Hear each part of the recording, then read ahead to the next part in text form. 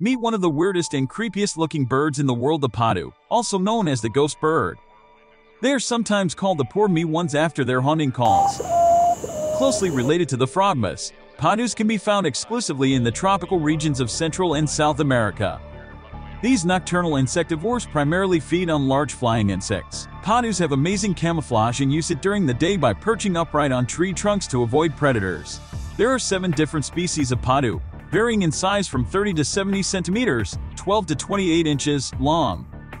They have large eyes that provide excellent night vision, allowing them to spot insects in the dark. Interestingly, they can even see with their eyes closed, thanks to the small folds along their upper eyelids, which allow them to sense movement. With their huge bills that can open from ear to ear, potoos add to their haunting looks. Watch complete video on creepy animals by clicking the link in the comments.